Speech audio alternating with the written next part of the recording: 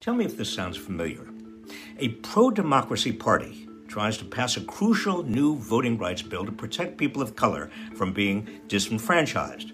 Now, long ago, this party passed transformative civil and voting rights bills. But in the decades since, the opposition has rallied to tear it all down. But this new voting rights bill hits a roadblock. It's called a Senate filibuster.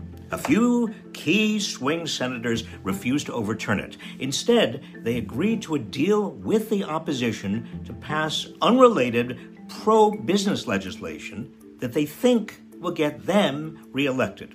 Ultimately, it comes down to one senator, a millionaire from a resource-rich state. It's up to him to decide if voting rights are important enough to end the filibuster. If this sounds familiar, it should be, because this is the story of the Lodge Bill of 1890. It ends with California robber baron and Senator Leland Stanford and others like him refusing to vote to end the filibuster, leaving the bill to die in the Senate. The biggest threat to Jim Crow election laws for a generation would die with it. It would take Congress 75 years after the failure of the Lodge Bill to pass a bill strong enough to protect the right to vote, the Voting Rights Act of 1965. But this is also the unfinished story of a voting rights bill in 2022. The Freedom to Vote John R. Lewis Act is held up in the Senate thanks to the Senate filibuster. And you guessed it, wealthy senators with big money ties.